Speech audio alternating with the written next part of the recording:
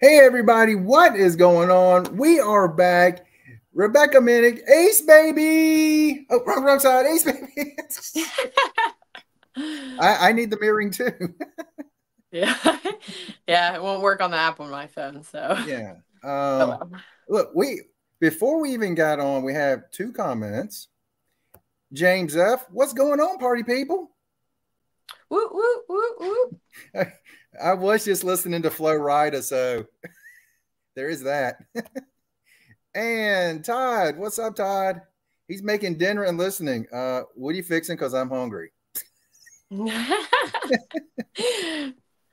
Today is um, today is pasta day for me. Yes. Pasta day. I Little used to, one of my favorite meals was Alfredo, like store-bought ragu Alfredo. mm-hmm. Absolutely loved it. I would do that with pasta and then a lot of Parmesan cheese and garlic salt or garlic powder. So delicious. But I try to stay away from pasta for the most part now, but I love that. Yep, Todd, I'll be Spaghetti. over. So you, pasta. you got me at Paschetti. Tell I them to mean, when I send was some little, over. I always called it Paschetti. I don't know why, but I've always done it just because. Yeah. All right, we right off the bat, we got 8 people. Hey, leave some comments, say hello to everybody, be a part of the crowd. We're gonna have some good old fun here talking about disc golf. And before we get really rolling, look at this. Look what arrived at my house. So glad you got it. Thanks so much for the support. You are certainly welcome. That is awesome. After I got this one, I was like, darn, I should have got the other one too. Do you have the other one too? Yes, I have both. Let's see. We're going to switch places, and I'm going to make you bigger than me. There you are. I'm trying to, okay, so that's mine, which we've already seen. Mm-hmm. And then, oh wow, I actually rotated it the correct way. There we Yeah. go. I was There's the other one. when I did my unboxing, I was like, it's got an elephant on it. It's got some books on it. It's got some musical notes on it. And I couldn't think of anything else. And right here, I see a butterfly. Yeah, so it has the butterfly wings. There's an elephant. There's a lotus flower on the top as like the crown. Mm-hmm. There are hummingbirds. There's music Oh, notes. This right here, its tusks are actually chains. nice. And then you have music, the music going out, and then the book, and then PDGA number, and really cool background. So that's the other Awesome. disc, and of course, like he recently showed, my design. Boop, boop, boop, boop.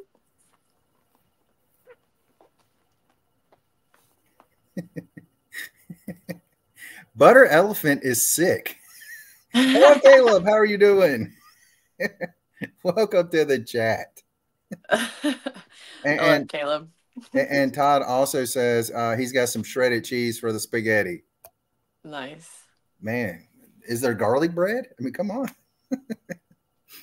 Oh, you know what? We're gonna switch places for a quick second. Still, yeah, I'm still really big. Look what come in. Nice, very cool. Sadly, mine are Simply not for sale. incredible disc golf. Mine are not for sale, but maybe one day when I become, somebody other than a really bad amateur. So, all right, last week we were in Florida and we left Florida. Tell me about the trip. I mean, well, the packing and everything, and then you getting out back on the road. Where are we at? Yeah, so of course we talked more about my time in Florida on the last podcast, which was last Wednesday. We had arrived here at I think like 3 a.m. on Sunday evening. So Monday was our first full day here, and I got to play Bud Hill, which is the course that they're playing skins at. So it was a super busy time back in Florida. Honestly, it was more busy than like traveling to play disc golf. um, and got here. I played Bud Hill on Monday. I didn't end up getting to the course for the Jonesboro Open, which is called Disc Side of Heaven is the course. So very cool name. And yeah, so I went to Bud Hill, and it's a privately owned course. It is like my favorite privately owned course that I think I've ever played. We went back and played it again actually on Sunday, so yesterday. And I did not have as fun of a time then, but that was mostly just because I was extremely exhausted and worn out. Like I still kind of feel pretty exhausted and worn out from this past week. I think a little bit of this is maybe like catching up with me before I went like week after week after week, and I'm always really, I feel really exhausted at the end of a tournament week, especially like having so many practice rounds and then playing the tournament rounds. But I feel like it's hitting me a little bit harder lately. So anyway, Andy had a really fun time. He loved that course as well. I was more there to support him, and but my body was like, no, let's not play disc golf right now. And my calf is actually suffering a little bit from that. It's not injured, but it's definitely like pulled, and it was yesterday, and then it still is today. I took an Epsom salt bath. It didn't really seem to help much, and I'm going to do some more work on it later tonight to try to like work out whatever tightness and tension that's going on there. So anyway, the start of the week was that, and of course the eclipse. I'm kicking myself because I didn't go and see it. Exactly. I mean, I kind of saw it, but I wasn't in totality, and I was only like, and so we drove to Memphis, which was, I believe, 13 hours of driving from Florida. Andy has some family here, so we've stayed with them before going to Jonesboro and staying in Airbnb. We actually stayed with CJ with Dojo Discs, and he makes some just awesome, I have no idea why I didn't bring that disc in. Hey babe, if you're watching, maybe you can go and grab those discs and grab yours. So we'll have him do it again. Last week he grabbed these for me. This time I was prepared with that, but I didn't grab those discs. Anyway, he before arriving, he actually dyed me a TD, which was a new disc that I was trying out, and had just started bagging. And then he also dyed me a Passion. I've had, I think I've only had a Passion dyed once, and it was by Mooglee Dyes, and it was absolutely gorgeous. It was like one of my favorite dyed discs, but I lost it twice, and I got it back the first time. Yeah, Big Andy. I got it back once, and then the second time I lost it at Texas State's on hole 16 to the right in the big pond in the water, and I never got it back. I was so sad about it. It was like this beautiful vibrant green and purple. So anyway, CJ dyed me a really pretty Passion as well, which I didn't even know that he was going to do that one as well. So when I got there, it was like Christmas and these beautifully dyed discs. And of course, I have to give a shout out to Mike with Mooglee Dyes, because he keeps my bag absolutely gorgeous with so many beautiful dyes. If anyone follows me on Instagram or Facebook, then you've certainly seen many of his dyed discs. The Mambas look amazing, by the way. Yes, I love them. They are so flippy though. Like I like them. I still can throw them, but they definitely, like somewhere like Jonesboro where the wind is just blowing, I couldn't really throw them very much because it was just much too windy. I mean, that's part of the problem with me still building back my power and strength, is that I kind of need to use these lighter weight or more flippy discs, but then when it comes to throwing in the wind, they don't hold up. And I do have some discs that hold up in the wind, but I'm just not as used to throwing them, and still really working on solidifying that form. I feel like this whole weekend in terms of my form was kind of a couple steps backwards instead of forwards. Thank you. Say hi to Andy, everyone. Hey, Andy. All right, so I'm Andy's number 2 favorite fan, because you're gonna be number 1. Yes. Oh, that's So this awesome. is the disc that he dyed for Andy, and I forget which disc this is. Hey, Andy, which disc is this? Oh, well, he already went downstairs. Hello, Chris. So you can see, really, really beautiful. And he did this on site. So Andy just gave him one of the discs from his bag, and he, we actually got to watch him do pretty much the entire process. It was really cool. And then this is the one he did for me. So, super cool. This is the TD. And then here's the passion that he did. So Oh, really, really cool. that's beautiful. Yeah. I think this one's like my favorite dye. I love this one, but I like this a lot as well. So anyway, thank you so much. Shout out to CJ from Dojo Dyes.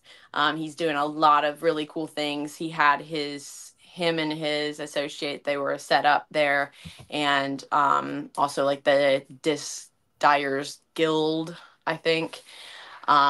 And yeah, just really cool people. And we got to stay at an Airbnb with them, and they were awesome. Let us stay there. So, yeah, really, really great time getting to hang out with them some, and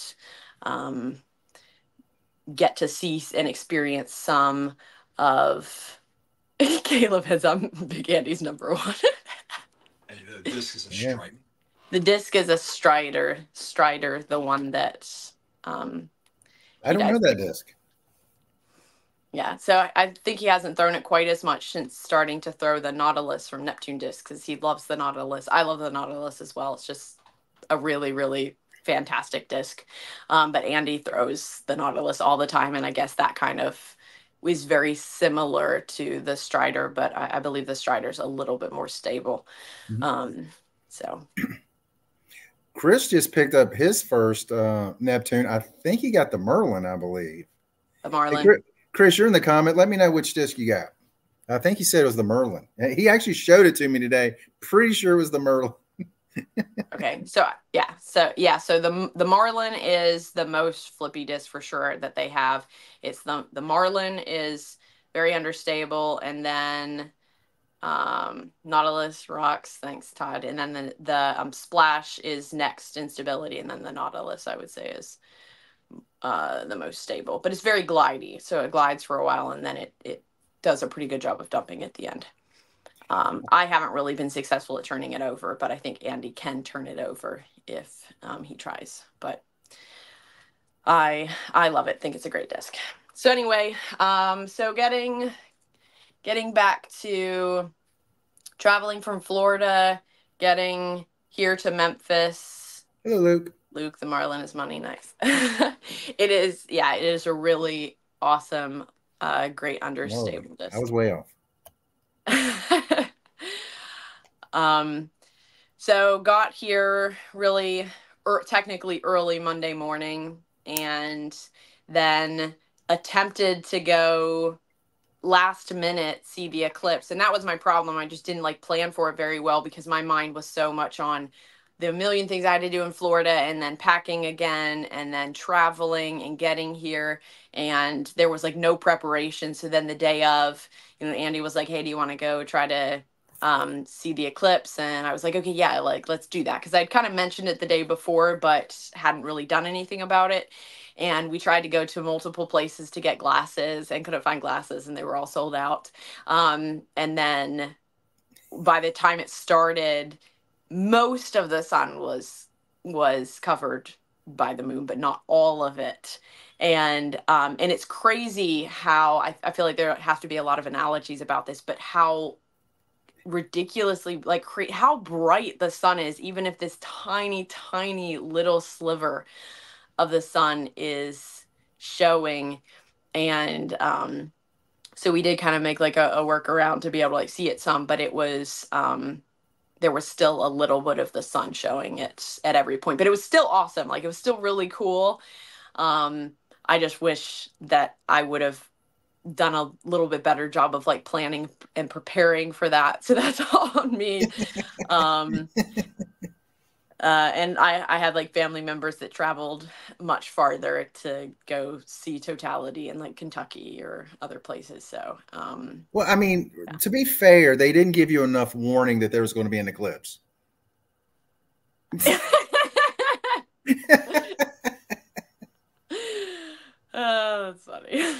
I mean, I wanted to, but I was like, I have to drive to the other side of Kentucky from Virginia. I mean, I got to go across the entire state, and I'm like, Yeah. for it's not worth it. And then where I am, they said we was going to have like 85% coverage, and it looked like a cloud had come over, and that's about all the darkness we had. Really made me sad. But hey, 2099, there's going to be a full one here in Lynchburg, so that's all I got to wait for. Yeah, I mean, just stay healthy, eat well, sleep. You get enough sleep, and you'll be good. I'll be 127. Who knows what technology we'll have by that point. There you go. There you go. So anyway, Monday was busy with, I definitely slept in, tried to catch up on my sleep. Of course, we just done all of the traveling, and we try to travel all the way through so we don't have to, spend any money on hotels or Airbnbs or anything like that. So we got here, and then we tried to do the eclipse, and then after that we went and played Bud Hill, which was awesome, and then got back and got ready for the podcast, and then hung out with his family that evening. So I didn't get to go play the course until Tuesday, and it was a very, very rainy week. And like leading up, thankfully it didn't rain at all during the tournament for Friday, Saturday, or Sunday, but it was very rainy, and like Monday, Tuesday, Wednesday, Thursday beforehand. So I got to practice Tuesday and Thursday. On Tuesday, I was able to practice with Owen and Lisa, Owen Scoggins and Lisa Fakis. I think I'm saying her name correctly. Yeah, and that was you posted videos of that, and I was like, I'm so jealous. It was a lot of fun. Of course, I've practiced with Owen a good number of times, and she has really, really fun vibes, chill. It's nice to practice with her. I've pretty much always enjoyed it, had fun. And Lisa was really awesome as well. I loved getting to practice with her, and she so that was my first time playing the course. I had never really seen it. I don't think I'd ever seen full coverage of the entire course. Maybe I had, but I didn't really remember it very well. And Lisa was extremely helpful. She was constantly pointing out lines and showing me hey, if you play, put the disc there, if you put the disc there, then that's a good landing zone. And on top of that, my game was just on point. My backhand felt so good. I was throwing far. Lisa was even yeah, you got the distance because you have more distance than us or something like that. I was sitting there thinking, I didn't last week. So, but my distance, really my backhand form was just coming together. It was looking really good. Just for perspective, I think it's hole 15. It's a 570. I can't remember how far it is, but it's a really tough one to birdie. I think I remember I did watch a little bit of coverage, and I think I saw Ricky had a few rough putts on that hole. It's the one where the OB is a little over circle one past the basket, and it's kind of surrounding it on 3 sides. Mm-hmm. And so during practice, I had my drive. It was not quite to the 250 mark. It was behind it. And then I threw my disc past the basket, my second drive past the basket to edge of circle one. And then I made the edge of circle one raised basket putts, which is one of my least favorite putts, and got the birdie on that one. So I ended up shooting a 3 down. Wow. Very, very, very different than even Thursday, which I ended up shooting a 9 over. And then my actual round, the only full round that I played, I shot a 16 over, which was very rough. but we'll get into that in a little bit. My backhand and a lot of stuff just was feeling really off by the time the tournament started. And there was just a lot of stress surrounding everything that happened. So anyway, practice round was amazing. I would say this past weekend overall was just very discouraging for me. And like not the opposite of a confidence booster. But that round in itself was encouraging, just because I can look at it and be like, hey, I can actually attack these courses and shoot really well. It's just putting it all together. And yeah, and that day I can say for the first time, even though it was just a practice round, I beat Own and Lisa as well. I beat Own by 3 strokes and Lisa by like 4. So that was Wow. pretty exciting.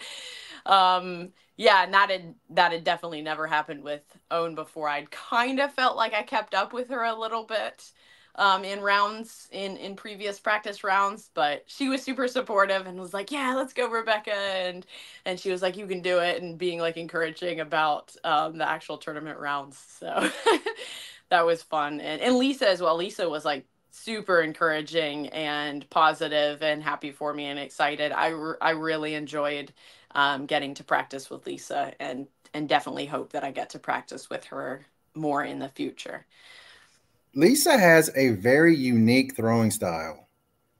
I mean, she really gets that arm in really tight, and like she's almost grabbing her leg when she's throwing. And it's, hey, I'm like this. Works. It's very effective for her. It's really cool to watch. I like getting to see her game. I like getting to play with her, like her strategy, everything. It was really, it was awesome seeing both Lisa and Own and see how they like attack the course, and getting to play with them and getting to keep up and actually feel like, hey, I can do this, even if my actual tournament round did not indicate that or show that at all.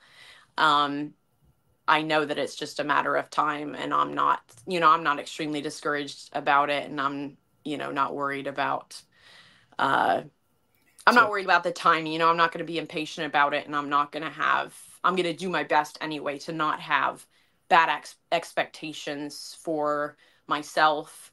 And I don't want to put unnecessary stress on myself, because it's like, hey, I'm going to do the best I can to practice, to prepare, to work on all the areas of my disc golf game and my form that I need to.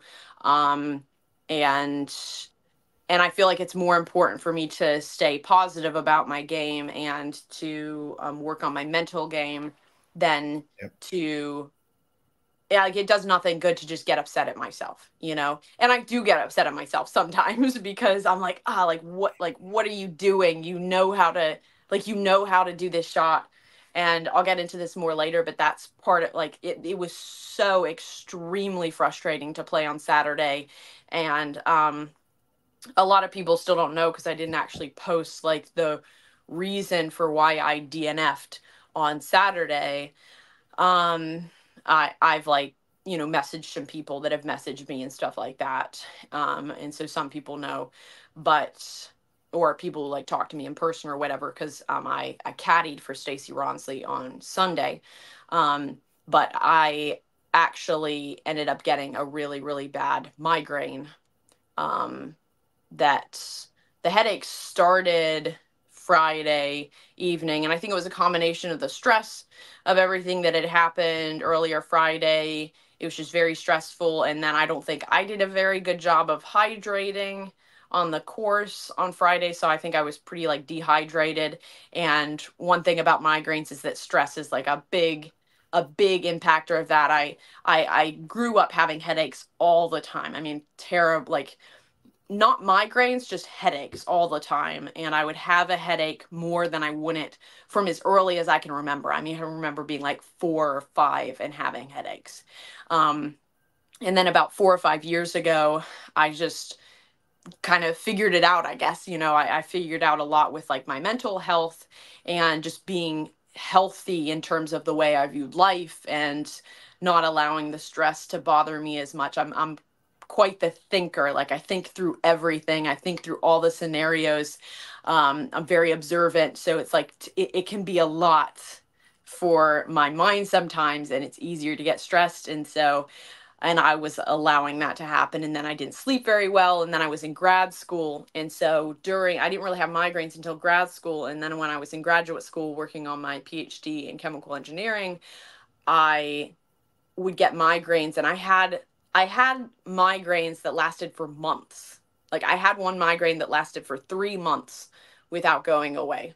And then I had another one that lasted for like 2 months. But this was kind of odd. Like I really hadn't had headaches much at all for the past, like I said, 4, 5 years, maybe. Wow. At least 3, like not really. And I'm not saying I don't have any headaches, but maybe I've had like 1 migraine since then. So, yeah, it started Friday evening after round 1, or maybe even during round 1, I don't know. And then, I woke up on Saturday and I did not feel very good at all. I started feeling nauseous. I got to the course. I did my best to like just keep playing, but it was like it was like out of body. Like I couldn't even think or focus. I tried to, and it was not working. I played 8 holes, and they were 8 very miserable holes. They were with great people. It was Ann Deputy. It was Anna Pinter. Anna Pinter. Yeah, she's super nice. Oh wait, that was round 2. Hannah Stefanovich, was she on your card? Yes, Hannah was there too. All really, really awesome people, and they were really kind and understanding. We're like, oh, like, do the best for your body. But I didn't want to DNF. If anybody who knows me, like, I hate quitting anything. And I had to DNF one other time. It was at a tournament not too long after Amateur Worlds last year. That was like not too long after surgery still, and I really wasn't doing very well. And it was a extremely brutal course. You probably know of this course. It's Mayflower Hills. Yep. And it is a lot, like crazy terrain. I played the front 9, and I had to tap out because I just got COVID. Oh yeah. I made it through the first round, and like my body was not doing well. I was in so much pain. So that's the only other time I had to DNF. And then, and I mean, I remember the very first time she DNF'd was just like last year, maybe, or earlier this year, something like that. I think it was maybe last year. I don't know. I remember she had been playing for like 10 years or something like that. She had never DNF'd, which is very, very impressive, really cool. And I definitely hated to have to do that, but I had to listen to my body. It wasn't doing well at all. Yeah, it is a very long and demanding course in a lot of ways. So, yeah, that was pretty bad. And then I felt extremely nauseous, and I got back to the Airbnb, and I was like dry heaving and like throwing up. It wasn't good. I was very sick. But thankfully, even by the next day, I was feeling a lot better, even that evening. So I got back to the Airbnb, and I fell asleep like as quick as possible, just tried to like block all light out. And when I woke up, I actually like really didn't feel the headache at all. And then it slowly started to kind of come back and was in the back of my head and was just kind of like there and nagging. But then by when I woke up Sunday, it was pretty much gone, and it hasn't really come back. So that's good, because I honestly thought, especially with how bad it was, that it was gonna hang on a lot longer. But thankful that it didn't. So that was my reason for DNFing. I know we're kind of skipping around because we haven't even talked about my second practice round, and we haven't even talked about round 1. But that's what happened on round 2. I'm sure it's what everybody cares about now. I was gonna say, my mom, she used to get. Yeah, I mean, like you just said, I mean, she would like block out as much light as possible, and she would, take some medicine for it, and she was miserable when she would get them. And I felt, it's just when you told me that, I was like, gosh, I feel so bad for you. I can't imagine trying to go out in the bright sun, trying to play disc golf in that winds like it was. Like, that'd be brutal. I was very much struggling. Yeah, it was not something that I want to experience again. Okay, I now hope it never does. I never do. Let's go back a little bit, because it was Tuesday or Wednesday. I can't remember which day it was. I was watching a YouTube channel, and they were talking about the storms down in Louisiana, some in Mississippi, kind of creeping up. And I was just like, and they had some tornadoes and stuff in them. And I was kind of worried if that was going to go straight to the tournament and everything. I was like, yeah. So I think we had some tornado warnings weather even in Jonesboro, I believe, on Sunday. Of course, I wasn't playing that round. I caddied, but yes, I mean, I was like, gosh, that could be terrible. yeah. So sorry, go ahead. No, I was gonna say, all right, so now we go to the second practice round. Yes, which was Thursday. So Wednesday, I took off and just tried to get some work done, and my arm was kind of it didn't feel like injured, but it definitely felt like overused, and like in those instances, I try to listen to my body and don't overdo it, because I know that there's a much higher likelihood that I'm going to end up injuring myself. And so I would have liked 3 practice rounds, but honestly, like after the fact, I think it would have only hurt me. Because there's only so much more like practice rounds will do, especially if you're just wearing yourself down, wearing your body down. I think with how well overall I felt like my body has been managing and handling all of this travel, all of the disc golf. I think I just wasn't really expecting what happened this past week, and just feeling really worn out before the tournament even started, you know? And so, yeah, on Tuesday, I actually got there at, I think 8:40 was when I signed up for the tee time. So we got there really early because there was a window of time, like a 3-4 hour window where there wasn't any rain. And so I was like, okay, I'm going to get there at this time. And then I did the same thing on Thursday. And that was a later tee time. I think it was 10 something. So you actually have to like set up a tee time beforehand? You're supposed to. I mean, you can do it even when you get there, honestly, if there aren't people signed up. But yes, they do have tee times. It used to be it was really dumb. It was a Google Drive sheet that you signed up for. So like anybody could take your name off or put your name on if they wanted to. And people did. Like I even had that happen to me the second Disc Golf Pro Tour event I ever played. Someone like took me off, and it was a very interesting situation. I'm not going to go to that story. It's kind of just drama. But anyway, so this one is a little bit better in terms of they're using Disc Golf Scene. It just doesn't cost any money, and so it's like a flex start where you have all of the different times, and you can see how many spots are available, and you can see who's signed up.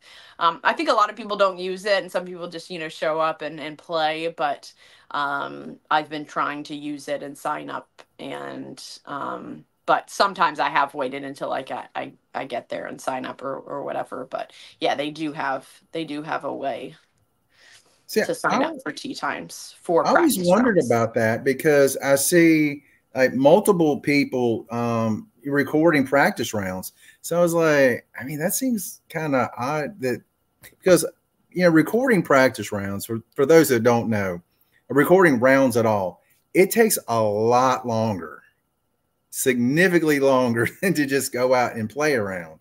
Unless you're Andy, because he's a boss and does it really quickly. Well, he can record the round and play it quickly? Yeah, yes. You're the man, Andy. He's learned well, and like we did more work at the beginning, but yeah, he's really quick at going, playing his. I mean, of course, if you were was doing a round like that, then he probably wouldn't be playing as well. But no, Right. he pretty much records any round that we do now. I mean, I even have my terrible round at Bud Hill yesterday. The whole thing's recorded. Like, it's awful, but I could share it. I don't mind, but it's it's not very Right, right. good. See, like that, when you have someone else recording your round, that's different. But if you're recording, you're carrying your stuff Yeah. around, Yeah. that makes the round just go on and on. Yeah. And Well, Luke, he's I still agree. playing though, so he's playing and then he's recording me, so it definitely takes some skills. Yeah, it He's takes so he's significantly longer because I was thinking about Brody and Ezra. I was like, man, those rounds must take a really long time. Yeah, are they like recording each other? I think Ezra's brother does the majority of the recording. I think. Okay. I know he's been on a lot of their stuff, but I'm just like, man, that's still got to take a long time. But Yeah. well, one day I'm gonna have an assistant doing all that stuff for me. Exactly. Right. Yeah, I asked Owen and Lisa after a little bit because I hadn't really done this much, mostly just because I'm so focused on like playing and I don't want to be Yep. like, hey, can I like record you? But I was like, hey, do you guys mind if I like record some of your drives? And they were like, yeah, I don't mind at all. And then of course I got to make like a little reel out of it afterwards, which was fun. The But the yeah, one but on that Lisa water like hole. stepped right in and because I wasn't really gonna ask them to like record me, and she was like, hey, do you want me to like record some of your shots? And so she was super helpful and just wanted to like take over the camera and get some shots of me as well, which was really fun. So thank you, Lisa. So was able to make a cute little reel with that. And then on Thursday, I played the first 7 holes by myself. And I could tell that something was just like feeling more off with my backhand. And also it was more windy. And again, with the power, with the power that I have currently, a lot of my discs are more flippy. And so I definitely ran into some trouble with it being a lot less windy on Tuesday and then it being a lot more windy on Thursday.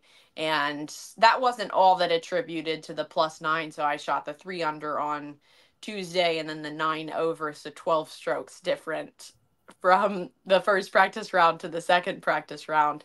But it was also just like a lot of like little things that were off. And I'll throw 2 shots on some holes too, and everything, especially if my first shot didn't go very well or it turned over or whatever. But I always, in my practice rounds and when I share my scores with you guys, I only share what player 1 did and Yep. not what player 2 did. So player 2 definitely was a show off sometimes, but player 1 was absolutely not. So yeah, then Leah, she joined me on hole 8, which was awesome. Kind of worked out perfectly because hole 8 is where hole 1 goes down the hill and then you're going back, well, down then up the hill Mm-hmm. for hole 7, and then hole 8 goes across and you walk right past hole 1 at that point. So she arrived and joined me, and then I got to practice with her and did record some of that as well. And she recorded me a lot as well, which was awesome. Thank you so much, Leah. Would you like to say her last name? No, I don't. I don't even know. Like if I could see it in front of me, maybe I could, but I All I know really is need that to I've seen her a ask few her. times play. She's awesome. She is awesome. Leah is really, she's just really kind, a really cool person, great energy. I like Leah a lot. And I enjoy playing with her. I was constantly telling her like start because I even like Thursday I just had extremely low energy. That was one of the things. Like I felt so worn out and worn down already, like before the tournament even started. And I could tell my energy was low too. And I was like, man, Leah, like, I'm sorry. I know my energy isn't great, but she was like, no, like, don't worry about it. Don't worry about it. You're fine. So it was really good to be able to play with her and practice a little bit over half the course with her. and she did well. It was cool. It was really fun watching Leah. Of course, she's a lefty, so Which is yeah. illegal, but that's okay. Yes.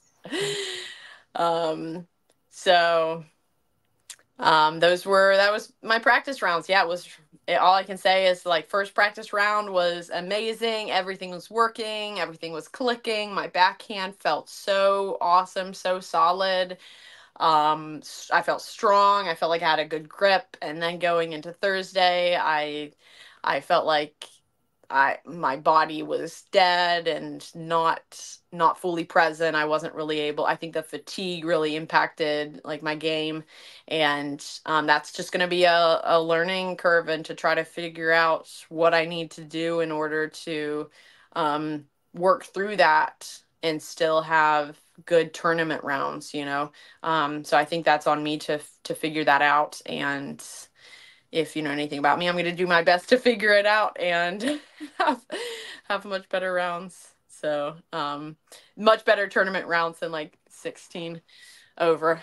Of course, there's nothing I can do about like what happened beforehand, really, but you know, that was only a part of it. Like that definitely impacted my round, but there was definitely a lot of it that I know was me and just feeling exhausted and tired and worn out and stuff like that. Was this the first time you've played Jonesboro?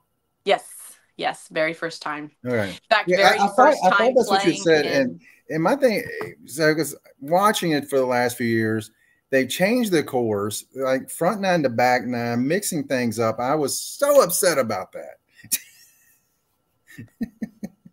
Yeah, I can't say I can really comment on it much since like I wasn't there before. I didn't know the layout, but I really enjoyed it. It was fun. I was disappointed that I only got to play one full tournament round. I don't know what that means. I don't either. Yeah. Like we used to say in mixed martial arts, fatigue makes cowards of us all. Like it's true. It's true. Yeah, it was sad that I only got one tournament round at that course. I really wanted to try to attack it. Even if I have a round that starts out really terribly, I have a terrible front nine, like to me, I try to make it as like, even if I do terribly in the front nine, like I can attack the back nine if I keep pushing. My goal is to, no matter how I feel about a hole or a round, and sometimes I will like get a little discouraged in a round. I'll be like, oh man, like have a bad hole and then have like another bad hole and then like another bad hole, and you're kind of like, that it doesn't feel good. But I think it's really awesome to like have the mental fortitude and will to keep pushing through and trying to do your best on every hole, even if you've done very poorly on previous holes. But I really didn't. I only had the opportunity to play the course once, and then I didn't get to play the other two rounds, which was disappointing to me. But it happens. It is what it is. There's nothing that I could have done about what happened, and it wouldn't have been a good idea for me to try to push through the second round. All right, let's jump into it. Okay. Because first off, Thursday, I sent you a text. All it said was 7:22. What the heck? Yep. That's pretty common, like for early tee times. Of course, this is day one, so this isn't based on, you know, right, how well you've played so far. It's randomized. It's not exactly random, but you know, there is a little bit more randomization in that, or a little bit more of a balance. Oh, it's the phonetic. Okay.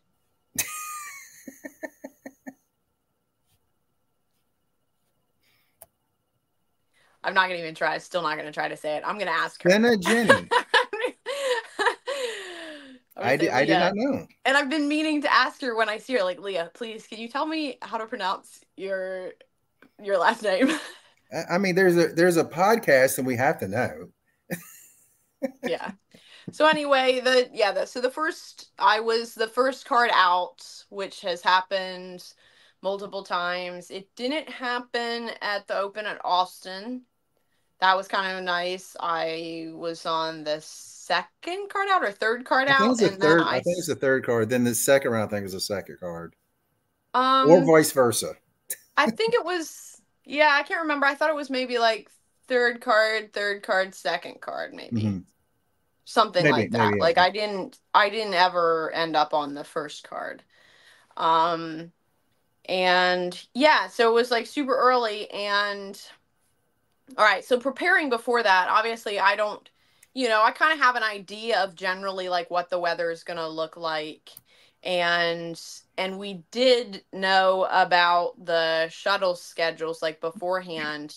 But it was ended up like the night before is usually when I plan, okay, this is when I'm going to wake up. This is how long I need to get there beforehand because I'm super busy leading up to this. I'm preparing and I'm focused on certain things. Each day I'm focused on practicing. I'm focused on this. And there's too many things to do and worry about to deal with all of those at once. And if I did, then I'd be way less efficient, because I'd have my mind in 20 different places and that wouldn't work very well. So what I do is the night before, I look when my tea time is, I look at like what the weather is going to be like so I can Thank you, Luke. Yeah, it is pretty frustrating. And that puts you in a worse spot too. Like it's harder to move up when you're constantly starting at a time that's really bad for you. Yep. Which is fine. Like that is what it is. Like I'm not gonna sit there and complain about that, but it does make it more rough when you're already starting like at the bottom, like I would rather it be windy and later because I'm not a morning person at all, and I know other people prefer it the other way around and they like it to be early. More power to you. But personally, I would rather, because when we had our round, it started out not windy, but it very quickly got windy. So that was actually harder to deal with because we were like, wait, is it windy or is it not windy? And so it was like constantly changing from being windy, not windy to windy. And so that actually made it more difficult. And then on top of that, it was in the 40s when I got there. So I'm tiny, like I don't stay warm super well. So anyway, the night before, I'm preparing for everything. I'm figuring out, okay, like when do I need to be at the course to be able to warm up adequately? And this isn't just warming up as in throwing drives and putting. This is warming up as in when it's that cold, a lot of times I'll go on a jog. I will stretch for longer. I will do all these things. I didn't even really have time to do everything I wanted to even. And it was funny because a lot of comments I got about things were like, oh, 45 minutes should be plenty enough time. It's like, you have no idea how quickly 45 minutes pass, Yeah. especially when you have to be worried about a 5-minute two-stroke penalty if you're there late that has already been enforced, and we still don't have clearly defined bounds for this very extreme rule.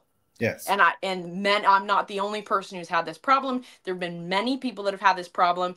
In fact, a girl she also got the two-stroke penalty on day one of Texas States, and she went back the next day to talk to Bill because she was like, okay, explain to me exactly what I need to do in order to make sure I don't get this penalty. And it was still vague. She still didn't know what the exact rules were. Like, and when I was stroked, I didn't know that I was doing anything wrong. I didn't know that where I was wouldn't be okay for the round. So like I'm totally fine if like I'm actually late, I Yeah. stroll up, but I had been there right by hole one for over 20 minutes. I had watched the card before. It wasn't like I was just like, oh, la, la, la, like I'm not planning well. I'm not planning my time. No, I was there. I was ready. I had stopped putting. I was talking to another player. So like I was a tiny bit distracted and not right at the tent, but I also didn't know that would penalize me, you know? And then we already went over that like last time in terms of like preventing the announcer from calling me over. And at that point, like I get it. If you do break the rules, but I didn't know that I was breaking the rules. So like there should be a sign-in sheet, or there should be very clearly defined, like you have to be within this roped area or something, or have a sign-in sheet, or have a sign-in sheet and then call out people's names. And if they're right in the warm-up area next by, then that's fine, as long as they like come over, you know, make it something to where it's like you're trying to be on the side of players, especially if they're actually there and they're actually in the area. So anyway, that's a different issue, but it did come into play this weekend because I was determined, okay, I'm going to be at hole 1 at least 10 to 15 minutes before my tee time, because I'm not going to get in that situation again. They are not doing a good job of actually defining this rule and what needs to be done, and I'm suffering for it. And I did suffer for it, and it effectively ruined a round for me and gave me at a minimum of 2 extra strokes. And yeah, I don't want to be in this position again. So that takes off 15 minutes. So if you say I have 45 minutes, I have 30 minutes. 30 minutes is nothing. Nothing. Like, and then also to have to worry about a shuttle and getting there and everything. Like, no, I don't want to have to worry about that. And a person made a comment on one of the Facebook posts and said that Paul McBeth made a video at one point that said that he likes to get to the course a minimum of 2 hours before his tee time. 2 hours. We're talking about Paul McBeth. So I'm sorry that obviously I'm not the only person who wants to have plenty enough time. Even if I'm not actively warming up the whole time, I want to be there. I want to be present. I want to get my mind in the mindset of getting ready for the tournament. And people are like, well, you're like, you suck and you're not doing well and your rating is low. It's like, who cares? My rating, like, I'm going to do what I need to do now in order to get to that place. Not very many people get to that place. You can't say, oh, okay, well, just like, don't worry about it. You don't need to prepare like other people need to prepare. No, I need to prepare myself now for what's going to happen in the future. I need to have a warm up that I'm happy with, that I'm consistent with, especially if it's cold, because that really, really impacts my game, especially, and I'm sure it impacts a lot of people's game if the weather is a lot colder. So that was a factor in when I needed to get there. It being a lot colder, it being in the 40s when I arrived. So what happened is I arrived at the course. So I already saw, I was like, well, the shuttles aren't running. I need to be able to be at the course and practice. So to me, it was like, this is extremely reasonable. Like, who in the world would not be like, yeah, that makes sense. Like, okay, that you have an early tee time. You need to be at the course earlier to warm up. Like, I didn't want to have to, other people were like, okay, well, it's a good substitute to warm up elsewhere, but that's not a good substitute, because especially with how cold it was, you warm up at a different location, even if it's 3 minutes away, that I'm going to get really cold. The shuttle buses, actually, most of them were pretty cold. So I'm going to try to warm up somewhere else, worry about like shuttle buses, get on the shuttle bus, get cold, get to the next course, have to start everything over again, start the mental prep. Like, that's not what I, as an athlete, should have to do. I'm paying more money than the people that have tour cards, because I pay $50 extra every single event in order to get the Tour Pro card amenities and, extra things. That's what they decided to do, I guess, like last year or something like that. And so to say, well, play better, you don't matter because you don't have a high enough rating, that's ridiculous. Well, I'm certainly not going to, it's going to certainly make it way harder to do that if at every step I have to fight my way to have fair treatment. I'm not asking for anything ridiculous. I'm just asking to be able to have the same amount of practice time before my round at the course as just about every other card has. But instead, I was faced with very combative people that did not want to listen to me at all. And I wasn't being rude at that time. I wasn't like, no, this is ridiculous. Like, I never did that. The whole time I stayed very calm. I was like, inside, I was like extremely frustrated and upset, but I was very actively staying calm. I was like, hey, like, you know, I'm just trying to get like practice time in. I was trying my very best to like reason with these people, and it did not matter what I said. I could say no, right. It didn't matter. Was trying to call me. I was in the wrong. I shouldn't be there. And I was actually the first person that arrived. There was nobody else that was on site when I got there, and that's probably the reason why like I was able to get in a little bit easier. But my problem was that I went back to my car a couple times, that I probably shouldn't have done that. And then they like approached me and were like, hey, are you a player? Like, you can't be here, you can't be there. And then I would try to explain the situation and say, hey, like, the shuttle buses weren't running when I needed to get here, and so you know, I parked here. Like, can like for tomorrow, can we have, like, the one guy didn't even listen to me at all. Like, he didn't care what I said. He looked like angry at me. He looked like he wanted to punch me or something. I don't think he did, but you know, he was like, no, you can't be here tomorrow. Like, don't park here tomorrow. And I like, and there was no talking to him, so I didn't really say a lot. And then the other guy I talked to for longer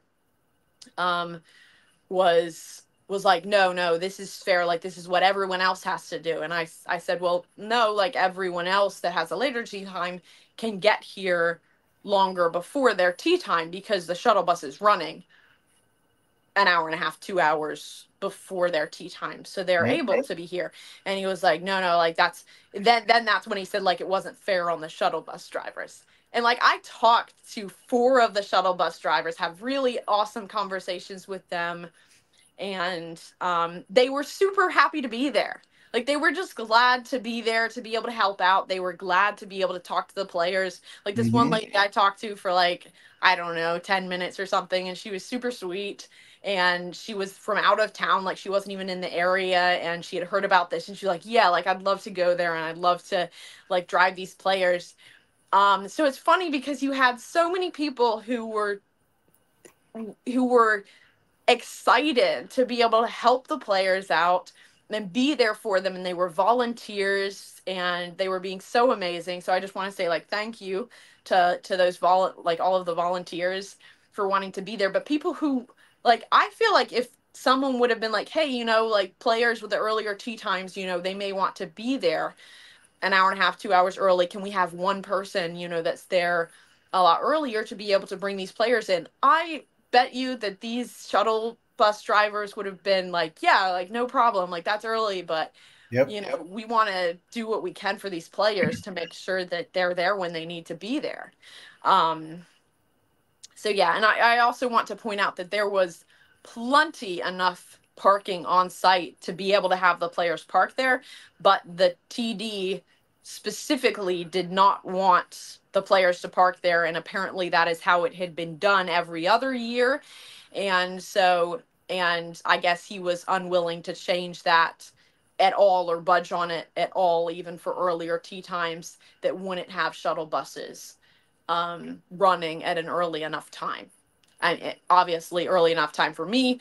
I also will say that there were later people that teed off later than I did that were arriving at the very first shuttle bus time.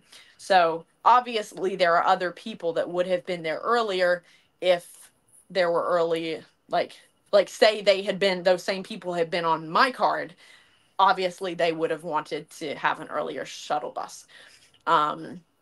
Yeah, and I know a lot of people that need extra time, but it doesn't matter. Even if I were the only person that was like, hey, I need an hour and a half, then that should be enough. That should be enough to be like, yeah, like, we want, as an athlete, you're trying to, you know, do your job. You're doing your best to prepare for this round, especially in the cold. Like, you're not given very good circumstances, but like, I'm trying to make the best of it. I'm trying to make the best of a bad situation, and then to be like fought on it so hard, and to have like no understanding. There was no desire to like say, hey, man, yeah, like, I understand that, like, you need to be here earlier, so let me try to talk to somebody and see if I can I can fix this situation, or if we can figure out something to help you out. Like, even if that's, you can't park here, I'm totally fine with that. Like, okay, cool. Like, I gave 2 reasonable solutions, and I ended up talking to the assistant tour director that evening on the phone for a while. I explained the whole situation. He seemed very understanding and like, yeah, like that all makes sense, and went through everything, talked for a long time. He sounded like things were changed, and then he went over step by step what was happening. He was like, yep, so the shuttle buses will be running at 6:30, and players are not allowed to park at the parking lot. And I was like, okay, so that's the same as yesterday. And like, he didn't really say anything. And then I was like, okay. And like, I think he thought that I was going to sit there and like argue with him about it or something. But I was like, what am I supposed to say? You know, Yeah. obviously I've made it clear that this is what I need as a player, as an athlete. This is what I need to prepare, especially when it's that cold. Again, the conditions, like the time I need is very different if it's 60 or 70 degrees. You know, if it had been warmer, 6:30 would have been more okay. But it wasn't. It was very cold. And even if you moved the time to just an hour later, it was so much nicer. Like so much nicer. Much warmer conditions. Like, my body doesn't handle the cold very well. So like, I need to account for that, and I need to be able to be at the course. So my needs were very clearly expressed. I talked to the 2 guys that were not very kind at all. And I want to make it clear, because I don't want to like villainize people, because people, even if someone does something that's really not great to me, that doesn't necessarily mean that they are a terrible person. Right. I'm a person, and I do not great or terrible things sometimes, because I'm human, and I'm not perfect. I'm not an angel. I'm also not a villain. I do my best to be kind to people and to do what I believe is best and most loving in the world. That's kind of my goal. And I don't think that there aren't very many people out there that are just like malicious and terrible and like trying to be mean or trying to be bad. But what these 2 guys ended up doing was very terrible and was very bad, and it very negatively impacted me and showed their lack of concern for me as a player, for me as a nobody who didn't matter. And it was extremely disrespectful and extremely hurtful as like a female player, having these earlier tee times and then not having any accommodations that were fair across the board, you know. And I tried to explain that there was so I want to say that like there are a lot of amazing people in the Disc Golf Pro Tour. So I don't want to say like, hey, the Disc Golf Pro Tour, everyone's terrible. Like, no, there are great people in the Disc Golf Pro Tour, and I appreciate what they do in their work. But what I was shown on Friday was a very terrible representation of like that, and they were representing the Disc Golf Pro Tour, and that was unfortunate. And I really hope, and then even afterwards, the representation was not good, because even after my complaints were expressed and my reasoning was given, and I was even told like, yeah, like that makes sense. Like, I talked to Max, which he was very kind, very good at listening. And I don't know if I made that clear in my video, but like, thank you, Max, for like listening and being very affirming and like, hey, yeah, that makes total sense. Like, I get what you're saying. Phil did the same thing, you know, very understanding.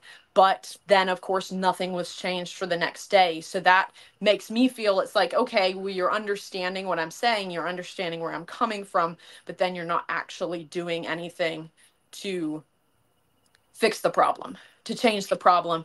But I bet you if it was someone like Kristen or Paul or someone that was like more important, you would jump on it right away and make sure that that was like taken care of, because you'd be like, yeah, that's unfair. That's not fair for you at an earlier tee time. Like, it's irrelevant what my rating is. It's irrelevant what my placement is in the tournament. It's irrelevant how I did in round 1, which round 1 was certainly impacted by all of that. It's still on me.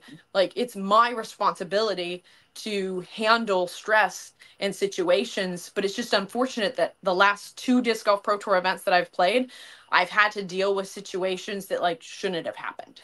You know, like, I shouldn't have had to have fought for myself. Like, just to have to do that over and over again. And as a female playing disc golf, it happens over and over and over and over and over again. And people can say like, no, it doesn't. You're just like entitled or whatever. You can think whatever you want. I'm not being unreasonable. If you talk to a lot of other women, they will tell you the same exact thing. It is very frustrating that it happens. And I'm not saying that this instance happened just because I was a woman. I think it more so happened because I wasn't important to them. I know I am important, but and and maybe they were very like narrow-minded, just like, no, this is our job, like we're not going to listen. But at some point, if you're going to have that job and you're going to be working for players, and we're the product, technically, even if we're not making you any money, we're still the product, then take care of us, treat us well, let us know that, hey, like, we matter. And I've had some other FPO players say like, just go to them, just tell them what's going on. And it's like, well, I've done that, and I've gotten no response, or no good response, or no action being done. Like, to me, if you say, hey, like, I totally understand that, and I get that, I get where you're coming from, like, and I'm sorry that happened. And I was even told, like, by the guy who was like, yeah, I talked to the guys, and I told them, it was like, yeah, after that happened, you should have just let it go, instead of, because I was like, multiple times they came up to me, probably like 3 or 4 times, was like, you shouldn't be here, like, you shouldn't be, like, do this. And I was sitting there trying to, like, so I ended up spending a lot of my warm-up time that ended up not being warm-up time trying to, like, explain the situation and what happened. And they were just giving me a lot of trouble for it, and not trying to understand, and not trying to, like, find a solution for me, or try to, like, talk to someone who could find a solution for me, or whatever, or just saying, like, or maybe it should have been like, hey, my round is going to start soon, let's, like, get back to this, or something, or like, let's just let it go so I can focus and do, like, what I need to do before the round. So anyway, he did say that, like, yeah, that shouldn't have happened. But, I did try to go to people that, should be able to have control to do something, and nothing was done. So say maybe this person didn't have control, like, wasn't able to actually get the shuttle drivers, or maybe just didn't want to,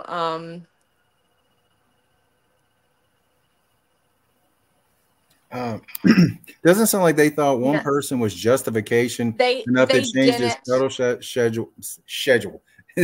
Schedule. They weren't paying the shuttle drivers. The shuttle drivers were, if you were here earlier, then I mentioned that the shuttle drivers were volunteers, and they were very, very happy and excited to be there. And it definitely seemed like, to me, obviously, I don't know, I didn't ask any of them, but it definitely seemed like they would have been, happy. Hello. That seemed like they would have been happy to accommodate at least one of them to be there earlier, to make sure that I had as much time as other players had to be able to warm up at the course. See, my thought is, I mean, you need I thought you should be allowed to be there at a minimum 6 o'clock. That gives you almost an hour and a half. I mean, that was my thought. It's like, even though you're going to be there trying to warm up in the dark, which I find to be ridiculous, but I mean, to me, that's my thought. It's like, they should make it so you get a minimum of an hour to hour and a half. Yeah, I think a minimum of hour and a half, but I think if someone needs more, then that should be figured out. So if you're going to have tee times that are that early, and someone needs to be able to be there earlier, then figure that out. But after I explained the situation and, like, why I needed to be there early and why I was there early, there was, like, and this is later on in the day, there was expressed understanding and, like, hey, that makes sense, but then nothing was done to change it. So at that point, it's like, as a person trying to take care of the players, I would have been like, well, let's, like, find someone who can, like, pick her up at that time, or whatever, or pick them up. And some people were like, well, couldn't your, like, husband drive you there? It's like, he was working on Friday. He doesn't usually caddy for me on Fridays because he works. And also someone was like, oh, if you need to get there that early, Uber there. It's like, I'm already paying a lot of money, and all that I'm doing is very expensive, and I shouldn't have to pay for my ride to get to the course with enough time to be able to practice and get ready. And it's also a mental thing. It's like having enough time and peace of mind at the course where you can get in the right mental state to start the round and prepare and all of that. And that's not unreasonable. And the people who have been making me feel like it's unreasonable, shame on you. And I don't think that's very kind. You know, like if one of the top pros in the world says that they need to be there 2 hours early, which some have, top in the world, like won multiple world championships, are saying they want to be at the course 2 hours in advance, then me saying that I need at least an hour and a half, I don't think is very unreasonable. But even if a pro didn't say that, like even if that's what I need to prepare, then I should be able to have a way to get to the course. You know, there was parking at the course. They just didn't want us to park at the course. So it's like, okay, if there's not a way to get the shuttle buses there earlier, then let earlier tee times park at the course. But it was almost like this, a stubbornness and an unwillingness to change what they've done every year because, oh, well, you shouldn't need this much time. Like, how is it your place to tell me how much time I need to prepare? Even if I say I need 3 hours, if I need 3 hours, who cares? Like if I need to be there, if I have to be there in the dark, say like I start running or I start stretching in the dark, like I want to be there 3 hours early, then I should be able to be there 3 hours early. Mm-hmm. And if that means allowing people to park at the course, then do that. And then if you are so determined to not allow the players to park at the course, okay, well then provide a way. Either the shuttle buses, find someone else, reach out, be like, hey, we have a situation. A player really needs to be there this early. Can we have someone there at the pro lot early to be able to drive her over? There are a lot of ways to fix problems. I have run events before. I've not run a Disc Golf Pro Tour event, but I have run other, even not disc golf related events many times in my life. I did it a lot in college. I was president of organizations. I did a lot of organizing. I know what goes into events, and you can figure out a way to like fix the problem. And I brought the problem before I was like, hey, here, this is what I need. And then the ball was just completely dropped. All right, you ready to jump into the round? Whew, that was a really, really rough round. Yes. So first of all, I didn't really get to practice the way and warm up the way that I needed to because I was dealing with not like parking and what needed to be done. I did end up parking on site for round one, but you know, they were like, you're going to have to park off site for the next day. I was like, okay, well, you know, hopefully we can do the shuttle buses. The guys I talked to were like, no, we're not going to change those times, but which of course they ended up not. So started the round, and you have the list of people for round one. You were on round one. I remember it was Nina, it was Cadence, and it was Anna. Anna Pinter, Nina Guerrero, and Candace Burge. Yes. So I had played with Candace maybe only once. It was at NAGGT the year she won, and I may have only been the final 9 that I played with her. And then Nina, I never played with Nina, but I've known her for a good while. And then I'd never played with Anna. She's super sweet, and it was awesome to get to play with her for a little bit the second round. So great card mates. Yeah, it was just a rough start. What can I say? It was kind of like it felt like a continuation of from the practice round where the practice round the day before, where my drives didn't feel very solid. Things weren't clicking as well, and there was a lot of stress around like what happened that morning. It just, none of it felt good at all, and I'm definitely like more of an empath, so people's opinions and things that they do, and their feelings and their energy directed towards me can really impact me. So I have to constantly like work on that and make sure it doesn't matter. And I've been doing a good job with that, with all the comments online and stuff. It's like, I know that these people, they're keyboard warriors, can say whatever they want. It doesn't really bother me. Let me say one thing right quick. It's Cadence. My bad. Cadence Birch. Cadence. Not Candace. It's Cadence. That's on yeah. me. Luke, thank you for bringing that to my attention. Okay. I'm sorry I interrupted. I want to correct that. Yeah. So yeah, I don't have like the round before me. I know it felt really bad. What was the hole that I got a 9 on? That was rough. That was 14, 755-yard par 4 or par 5, excuse me. Yes. So that is a really tough hole. Ideally you want your drive to be far up the fairway, that then you have a nice look at a very narrow, like small landing zone that sets you up for your drive across the pond. It was very, very much a headwind. Oh, I know which hole that is now. Say that again. I was trying to think in my head which hole it was. When you said you drive across the segments across the fairway, across the pond, I was like, because that's the one's got all those trees and you got this narrow gap. Yeah, very narrow gap. Okay. Yeah, so you go across the pond one direction, and then hole 15, you go back across the pond to like an island. It's an island hole across the water. So really tough, really tough. A lot of people went OB on that one. Anyway, so my first drive, I'm trying to think what hole it would have been. Maybe I don't know, but Owen was there on whatever hole is coming back from hole 14. So hole 14 is going one direction, and then to the right, like fairly far to the right, where you don't really want to land.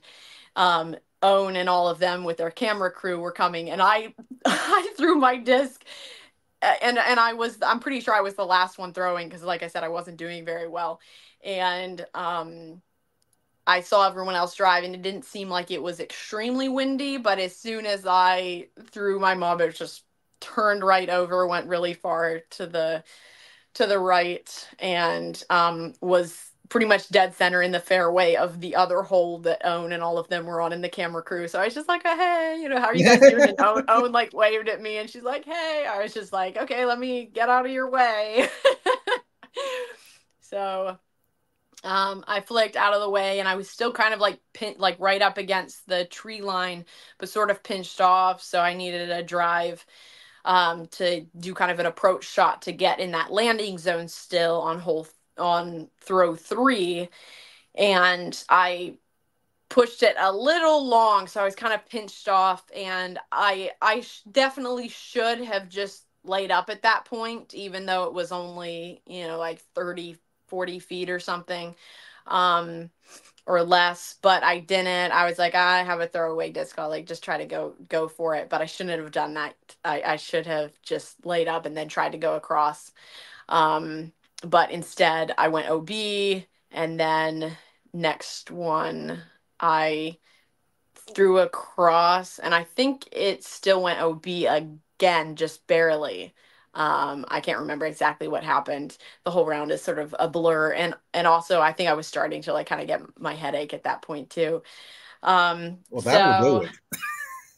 Yeah, so I ended up with a 9 on that hole, which was very rough and defeating. And then to come back, I thought there was more of a headwind, but I also just threw my disc a little nose up, and it did not have a chance at all. And I lost one of my favorite drivers, my Star Mamba. It's yellow, and I never got that one back. I also never got my TD back. It was a purple TD that went in the water. That was from my practice round.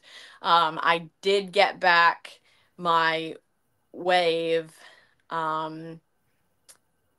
Yeah, but I didn't get back, which was surprising, because all of the women told me like, oh, I've never left a disc here. They do a really good job of like finding the disc, but I didn't go to look for my disc until after the round that I caddied for on Sunday, so the final day, and neither of those discs were there that I could see. So yeah, it's sad to lose those discs. But anyway, the 9 was obviously the worst hole for me. But it was just a lot of like really silly things, like getting bogeys on holes that are very easy pars. Like I would put like there were a couple times I think I put the disc like 10-15 feet from the basket, and then I missed the putt. It was definitely a rough day. And then to get that 850 rated round was bad. And then of course more fuel for people to be like, you suck, and so like your opinion doesn't matter. Well, let's go to which just whole is 9. more funny for me. It's more funny for me because I'm like, I know that's so untrue that it doesn't even bother me. I'm just like, okay, I'm just gonna keep playing my game. Tell me about hole 9. Hole 9. Oh, okay. Yeah, you know what? Yeah, so that was my only birdie, right? Yes.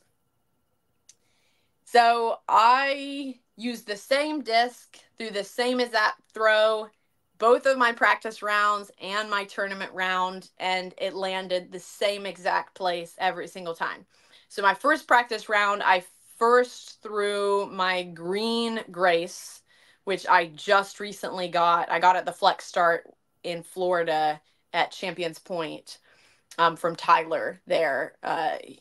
He does like dynamic disc, and I think he was running like the Flex Start, and then I think the tournament that weekend.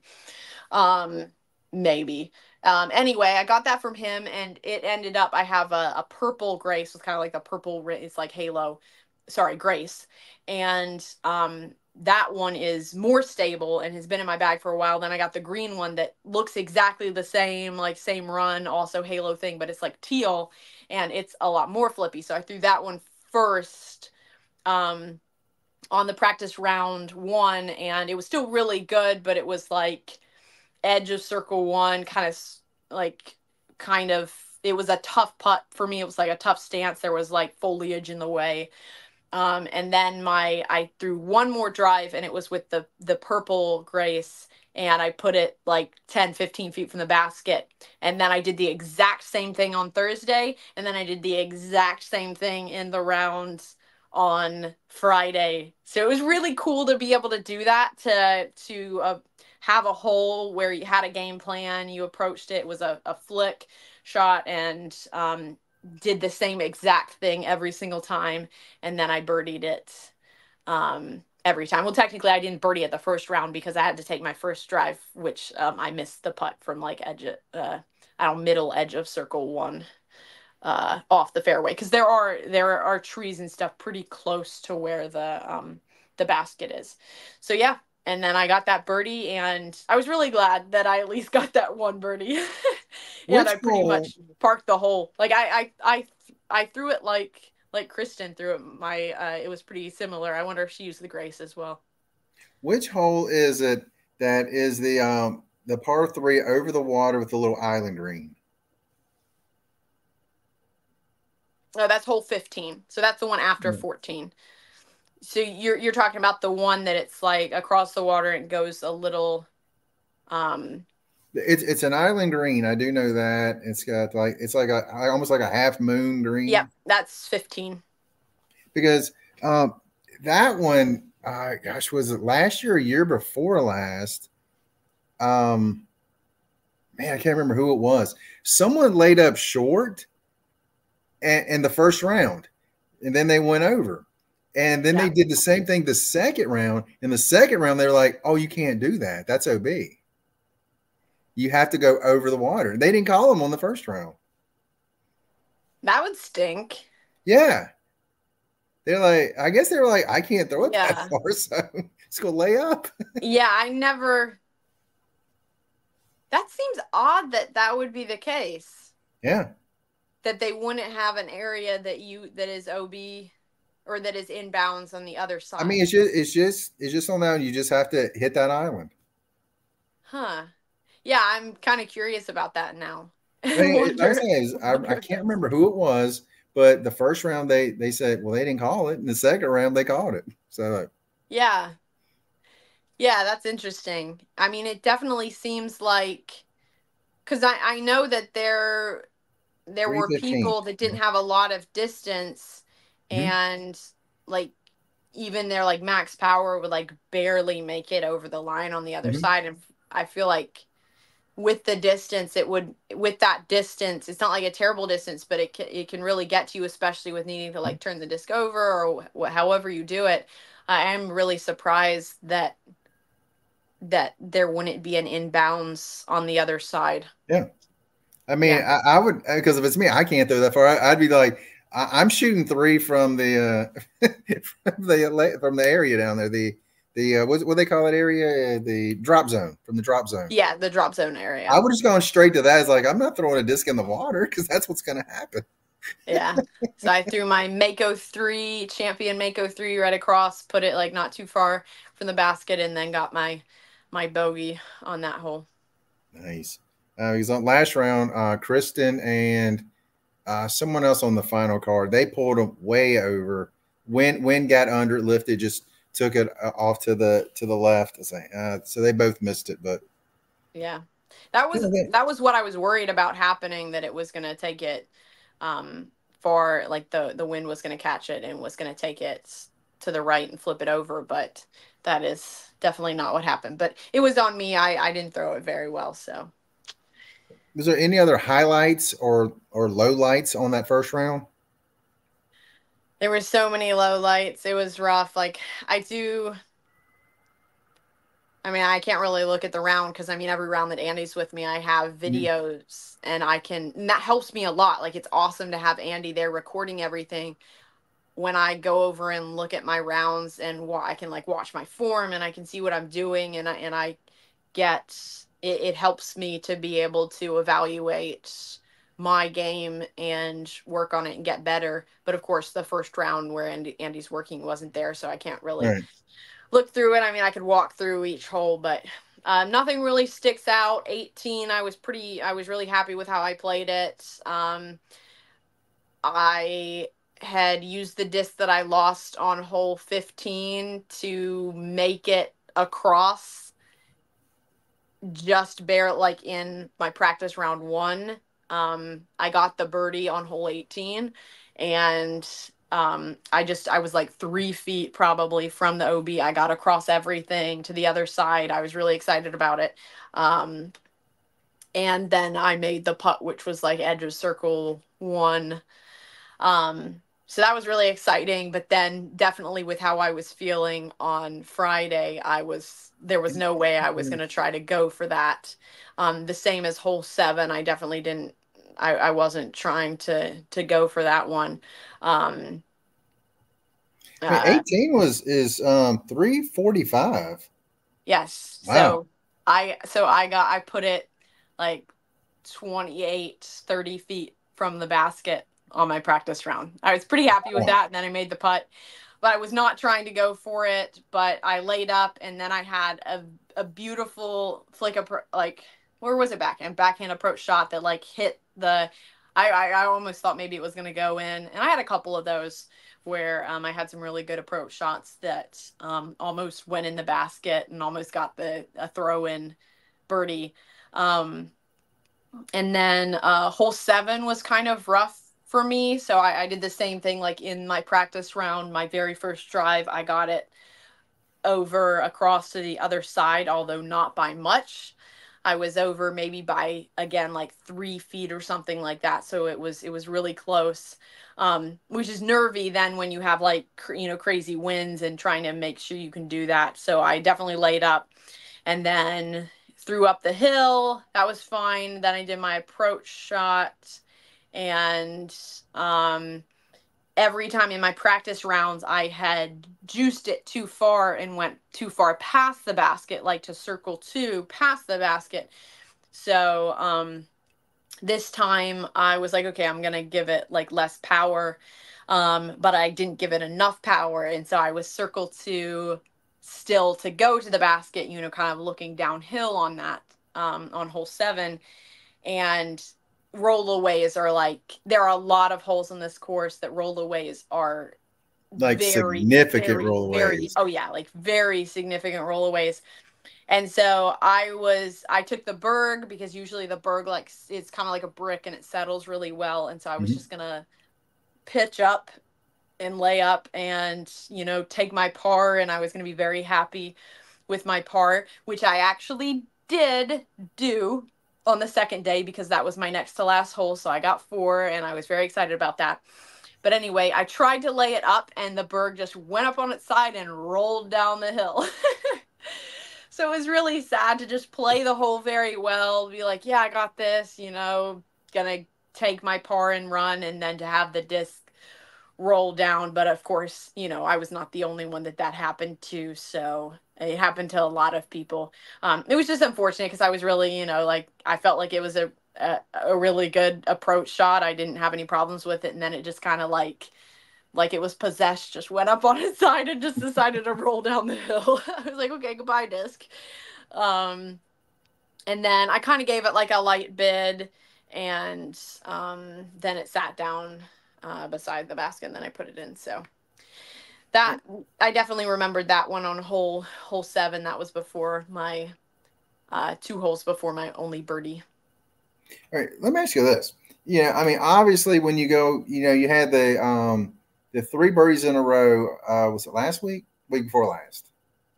Yes, the week before last. So that would have been Texas State's. So, I mean, obviously, when you do that, mentally you're thinking, okay, I'm on my game. Let's go conversely, because we had the streak of 1, 2, 3, 4, 5 holes with bogeys and then a double. Like, mentally, how do you not get in a funk? How do you try to stay positive in those situations, thinking, trust the game, trust the game? I mean, tell me about how that, like, the opposite side of the good streak goes. Yes. So that's all the mental game side of disc golf, and one aspect that makes any sport extremely difficult is, like, when you're doing poorly, how do you pick yourself up out of that? And all I can say for me is that I'm just very intentional about it. Like, I'm very intentional about my emotions, and as they come up, I feel them and I experience them, and then I evaluate whether they're good or bad. And if I'm inevitably going to have bad negative feelings about having like 4 or 5 bogeys in a row and then like a double bogey, that's not fun at all. Yes. But as they come up, I tell myself, hey, it's a part of disc golf. This happens. Like, even if you're playing way worse than what you normally play, it happens. I also knew that I was fatigued. So I try to evaluate it. I try to evaluate, like, why it's happening and if I can do anything in the moment to help it. And if I can't really do a whole lot in the moment to help it, like, I'll always try to do something, you know, but say, like, whatever it is that I'm doing isn't helping or doesn't seem to be helping, then my goal is to never give up. Like, never give up, never allow myself to get to the point to where I'm just like, oh, like, hands up, like, I don't, like, I'm giving up, I don't care. Like, to me, that's the only way that I fail and that I will truly lose, is if I give up in a round and I throw in the towel and I allow my emotions to take over and control me and my game. And so with having something like a turkey and then having something like a lot of bogeys in a row, I think part of the key is also staying, like, not getting too excited in the moment about the good things. Like, getting excited, because I definitely don't want to take that away in the moment. And I was like very excited about the turkey at the time, especially since it had been my first ever turkey. But, you know, after that, it was still like, hey, we still have like holes to play. We still have 2 holes to finish out in this tournament. Like, let's focus on that. I mean, I didn't end up doing super well with that, but most of it was just like really dumb little things. And it is what it is. I didn't play like terribly or anything for the last 2 holes. but really trying to just keep your head in the game no matter what. Keep your head in the game if you do well, keep your head in the game if you do poorly, and not allowing that to defeat you. And it does take training and control. That doesn't happen naturally, because anyone who is an athlete or has any amount of like competitiveness in them is going to care about these things and is going to care about not doing well, not playing well. And so how can you control those often very strong emotions? And another part of it, and we've talked about this before, is also I really care about the other players, the other people on my card. And so I don't want to impact them negatively either, because I know like energy impacts me a lot. So I don't want to impact them negatively. And so that's another thing that I'm actively thinking about is like, how am I impacting and affecting the people on my card? How am I impacting myself? You know, and just trying to set myself up for success in terms of being able to have a good time, even if I don't do well. And then also expectation wise, setting myself up in a good place.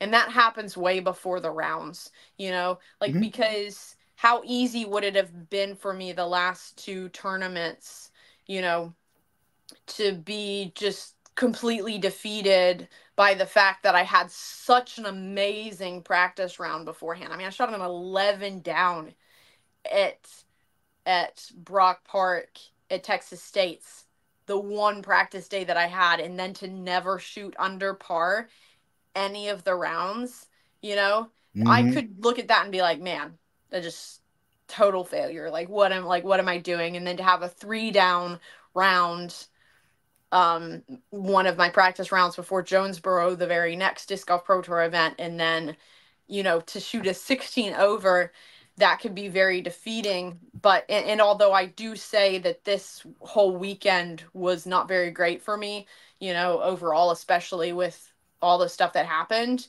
but that's not gonna like keep me down, you know, like that's just gonna be, it's just another hurdle, it's just another round. I haven't yet put any expectations on myself of, oh, if I have a practice round that was really good, then I need to shoot under par. Like, I maybe have a goal to shoot under par, but it's not going to be a goal that if I don't meet it, then it's just gonna put me out of, like, bend me out of shape, you know, or be like, oh, I can't believe that I did that. So yes, thinking about these things with yourself and talking through them is very beneficial. And, you know, even maybe being able to talk to someone else about your mental game and how you approach holes that are terrible or holes that are good. It definitely, and we've talked about this before too, it definitely seems like Kristen Tatar does a really good, I probably said her last name wrong, does a really good job of, you know, regulating her emotions. She doesn't seem to get like overly excited about a lot of things and around, and she doesn't get overly like upset about things that happen. And I think that helps to be able to have more of like an even keel emotions throughout a round, and I believe will serve me well moving forward and as I progress in my disc golf career. You mentioned her in the funniest video I've seen of her. It says even keel. I mean, says Kristen Tatar has outburst, and she does this. I cracked up laughing. I was like, that's hilarious. I think the funniest example of that ever is the videos that they made with James Conrad. It was so funny. It's like James Conrad getting so upset, and then he's just like, darn it. You know, like, yeah, I saw him one time. Like one of them, he has the disc and he just kind of smacks it a little bit. And I was like, oh my gosh, the rage. Yeah. It is so funny. Okay, round 2. I've got to mention this because we talked about this last week before last, but lead card, 4 women from 4 different countries on lead card. I was like, that's where the tournament's going now. Very cool. Yep. We had Kristen from Estonia, Lucky from Norway, Evelina from Finland, and this week it was Jennifer Allen on lead. Go Jen. Good for you. So, awesome. I mean, I'd like her and Own. They're not going to age. It's crazy to watch them play like that. And then, throw JK in there. She's not going to age. It's very, amazing watching. Very impressive, very inspiring for sure. See, okay. There's no reason to go into round 2 because that's we hit that. Round 3. That was like hole 1. I'll just go over hole 1. Like hole 1, and this pretty much represents the entire round. I would throw and just be like blown away with where the disc went. I was like, wow. My drive was fine, but that was pretty easy. I was just laying up. And then my second throw, I just threw into the OB. Like I was like, I didn't even know how it happened. I was like, how did I just throw my passion right into the OB? Like the OB is pretty far from the basket. It was rough. It was rough. And that was pretty much how the rest of the round went. And then my next shot was like off to the side, kind of in the rough. And then had a good bit straddle putt through the trees, bid for to save bogey, but I didn't even do that. So I ended up getting a double bogey on the first hole, and the round did not get a whole lot better. So, I mean, my thing is this, I mean, you can't keep your mind in it when you're in pain. Yeah. I mean, no matter where the pain, especially in your head, it's not going to work. I can ignore some things, and I have ignored some things, but when it's like that, there's just nothing you can do. There was nothing I could do, and I was trying to keep it together. I was like, okay, you got this. Just keep pushing, keep trying. And my plan literally up until hole 7 was that I was going to try to finish the round. Even after throw after throw after throw being just terrible, I was like, I'm going to do my best to finish this round. And then it kind of hit me right before we were getting to round 1, and I kind of started to get a little emotional. Well, one, because I had felt like I was just trying to be strong and hold it in and not allow, the pain to bother me or hurt me as much, just to be strong. And then it hit me that I started to realize that I had to drop, And so, yeah, it was difficult to me because I wanted to talk to my card mates and tell them hey, thanks so much for playing with me, but I'm really not doing well. I have to stop. And so I was getting pretty emotional there because I wanted to finish and I wanted to play with them. But I also had a really, really awesome time. Just getting to see them play, and Anne, she is a force. She's up and coming, and getting better and better and better. And she has an arm on her. She can throw so far. And so her and her dad caddies for her, and she's 16. And deputy.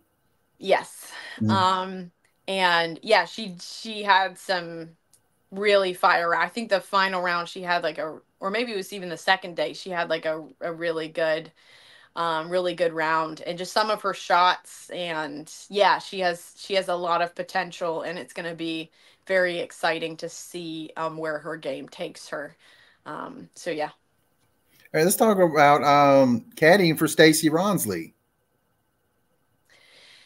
Yep. So reached out to a couple of people because I was like, well, my head was already starting to feel a good bit better Saturday evening, and then I was thinking hey, even if my head hurts me terribly on Sunday, I can caddy, So I was hoping for the best, which it ended up.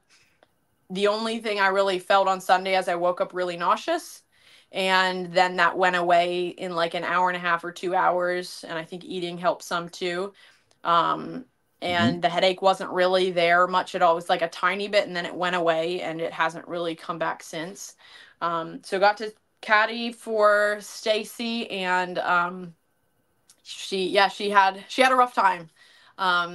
But also, she's just coming back from an injury. She's just she had been off for a month and a half, so a really long time, and I think she was struggling with that, the understanding of, you know, maybe you think like, okay, I'm going to get back in and it's just going to be like what it was when I left. But obviously it was not. There were certain things that, you know, weren't clicking, and it was definitely a tough round for her, and just try to do my best as a caddy. And it was Missy Gannon, Stacey Ronsley, Kat Murch, and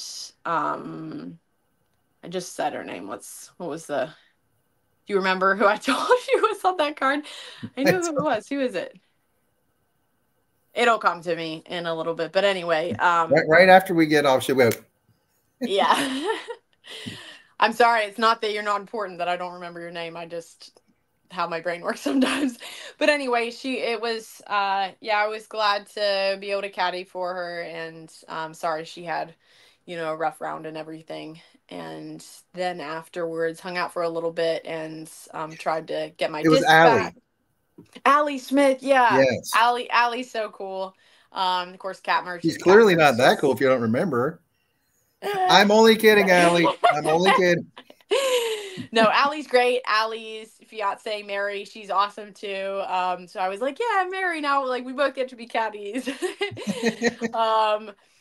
So yeah, it was obviously it was amazing getting to watch these ladies, and you know, Kat had a rough round as well, but still, like, even when these ladies are having a bad round, it's still very impressive to watch them, and you can tell just the talent and the abilities that they have, and the distance that they have, and the power and the touch. It was really cool getting to watch all of them, and I haven't followed a lot of, you know, the lead cards or things like that, just because I'm generally so exhausted myself. But then to be able to be right there and caddy for Stacy and watch these ladies, it really is very impressive and exciting to be able to do. And yeah.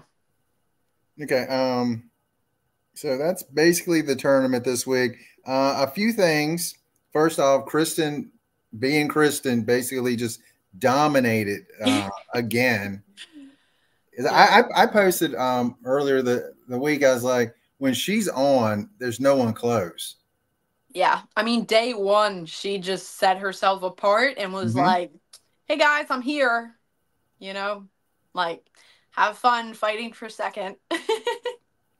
Yeah, and I was like, and someone goes, well, she's lost some this year. I was like, well, okay, she wasn't on those weeks. And I think last week, I think she said she stepped on some red ants and her ankle was terrible swollen. Oh yeah, really, really, really swollen. So, but I mean, when she's on, it's her and Own right now, and then there's a gap. There is. I mean, there's a lot of players that, you know, shuffle back and forth in there, but to me, it's those two, and then there's a gap. Yeah, and I think a lot of it with like Kristen and Owen, I mean, both of them, I like mental game is a really, really big aspect to that. Like, they are amazing athletes, so they have that, and they're very talented disc golfers, but they've also honed in and worked on their mental game really well, and their focus, like during a round, to be able to be that focused for an entire round, to be able to, you know, shoot a 10-40 something rated round, to be able to do that. And every single I think Statmando just put out something today that I saw, that all of the winners so far this year have had event averages over 1,000 rated. Wow. Which is just insane, you know, insane to think that that's the level that you have to perform. You have to shoot an average of over 1,000 rated to be able to win these FPO events, which is exciting, really cool. Yeah, she struggled in the last round. Was only what does it say, 994? Yeah. Still like amazing. It's funny, it's like that, she you know, struggled we think of for like, oh wow, it's not 994. 1,000, but still 994 is insane. It's crushing it. It's destroying it, especially having like the power that these women have, like to be able to shoot that well is, I mean, a lot of these holes are really difficult to get to. Like, I can't like I can't birdie them yet with my power very well, or I'd have to throw it in from like circle 2 or circle 3, like, or well, it's not really a throw in if it's circle 2, but you know what I mean. Okay, Chad, if y'all have any questions, let us know, because we're kind of getting toward the end now. A couple questions I have is, if you're, because you've been in groups of with 3 on a card, what happens if one person was to drop out in that situation? Because they have to have a minimum of 3 on a card. So what would happen in that situation? They would have to have someone that's like an official or someone that they can designate that's on the card as the third person, so they wouldn't be playing. Oh, so like a ghost following them, so to speak. Yes, exactly. Okay.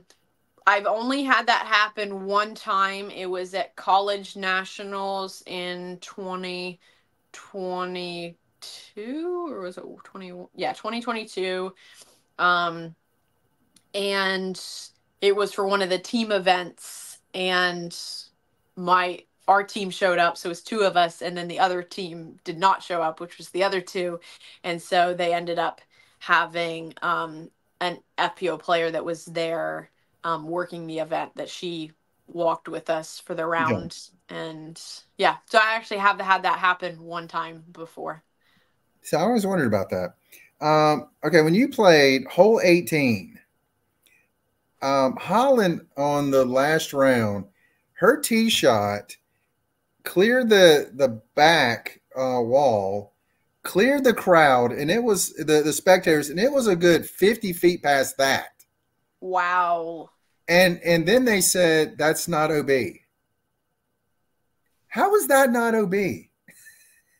How is it not OB when you have an actual barrier there that it goes over? Yeah, no, that's been in a lot of tournaments, because obviously they want to have areas where the spectators are, but they assume most of the areas that they mark as that, they just assume that people aren't going to be throwing there. But obviously Holland was able to throw farther. So it often is the case that it is OB, but that's not always the case. Okay. I would not have guessed that on hole 18. I definitely would have assumed that throwing past the signs and into the crowd would have been designated OB, but maybe they just didn't think that they needed to. But maybe they do need to. Because her and Evelina were tied for second. Evelina hit a tree and it fell down in that little OB area where I guess the water is right there. Yep. And then she cleared everything. And I was like, how is that not OB?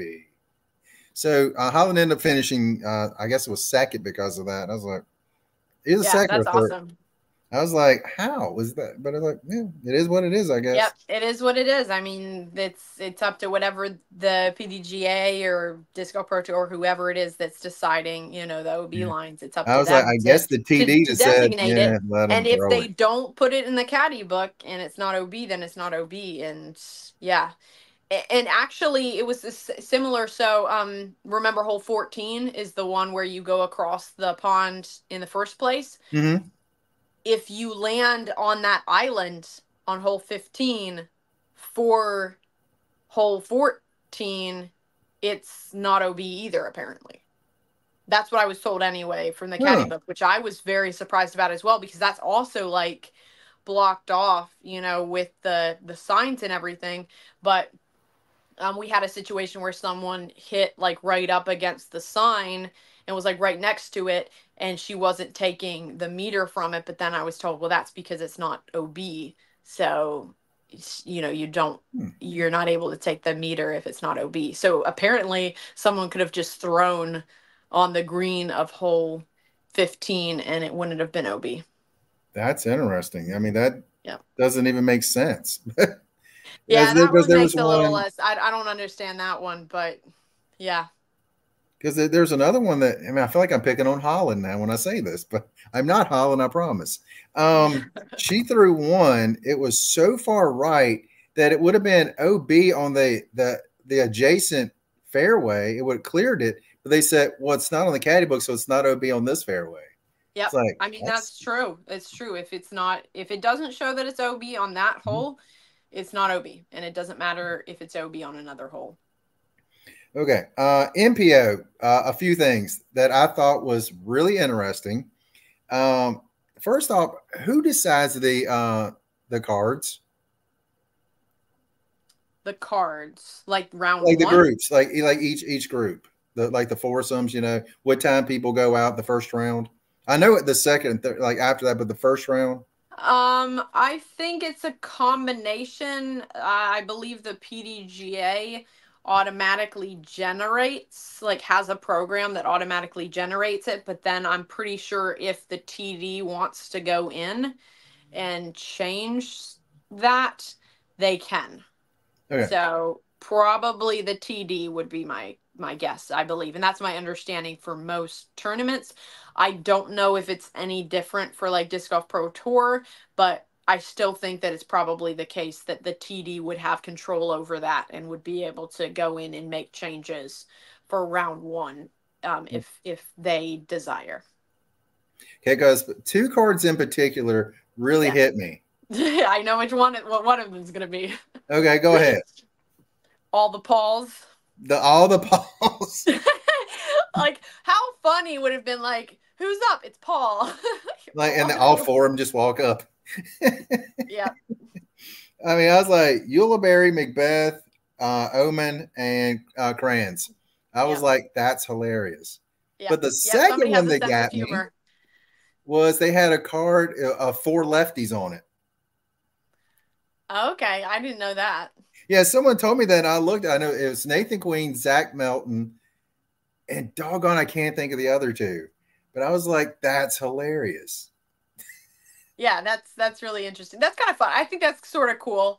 You know, Yeah. if a TD decides like, hey, I'll go in and do that. Oddly enough, there were a bunch of cards that had nothing but righties on it. Yeah, that's really weird. Like that never happens. It's rare. And then Anthony Barella, what a comeback he had. I mean, Yep. just throwing 5 miles every time, just insane. I mean, the final, gosh, was about 7 holes or so. Him, Isaac Robinson, Ezra Aderhold, Ben Calloway, Calvin Heinberg, they had a battle. That was fun to watch. So fun tournament. Yeah. Huge congrats to both Kristen and to Anthony.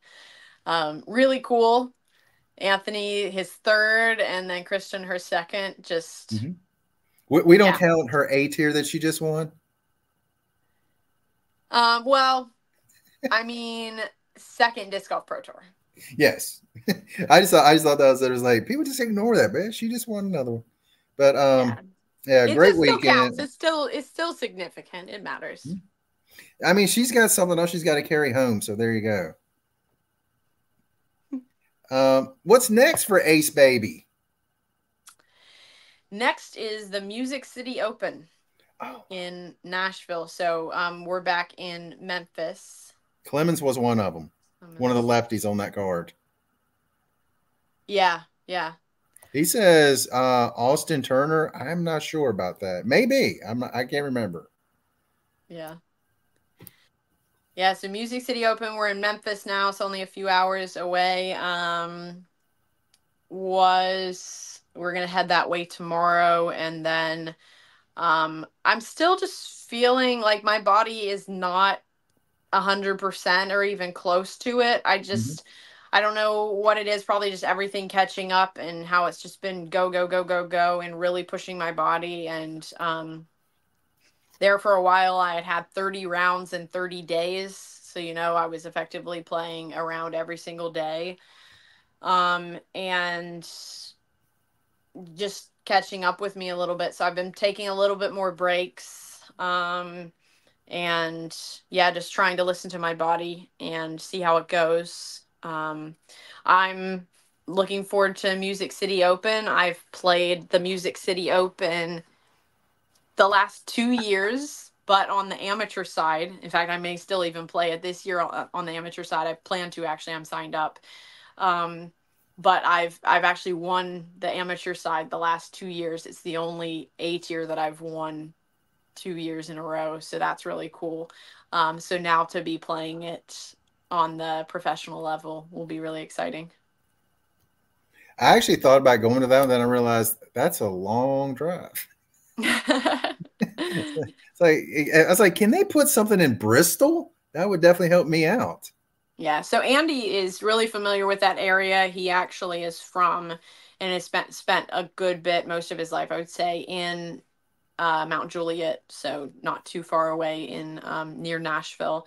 And the Music City Open was started by, I can't remember exactly who, but Andy actually ran it, was one of the main people that helped run it, like the third or fourth year, I think it ran. And so it's really cool, I think, for him to be able to go back and see just, where it's come. And I'm sure they did a really great job with it. So Andy's done a lot of, he's helped run a lot of tournaments as well. So that's kind of his stomping ground is Nashville. So I'm picking Chris Dickerson because he seems to always win in Tennessee. So there we go. I did not know that. Well, I may have just made that up. I don't know. You had to call me on it. Somebody actually did a survey thing on, like, I didn't even know who they were. I wasn't following them, but they tagged me in a survey about the Jonesboro Open. So there were, like, I don't know, 5 or 6 questions, and one of the questions was who had the highest win percentage out of the 2 lowest FPO rated players and the 2 lowest MPO players, and I was the winner. So hey, that was kind of fun. There we go. You know what? We got to win. And we'll celebrate the wins, Exactly. And even make your own wins. Make your own wins even when you're not winning in that way, because you're not going to be actually winning tournaments all the time. And so keeping, a strong mental game in spite of that is important. And Neptune Disc also made sure everyone knew you were playing this week, by the way. Yeah, thank you guys so much. It was an amazing post. Shout out to Neptune Disc. They're awesome. And they made a beautiful, beautiful graphic. It was sad that I ended up dropping the tournament, but thank you so much for the really cool, awesome graphic and for the support. And then also they shared this podcast on their story tonight, like after I posted it. So thanks for sharing that. I'm also from Virginia, Neptune Disc, just saying. Yeah, there you go.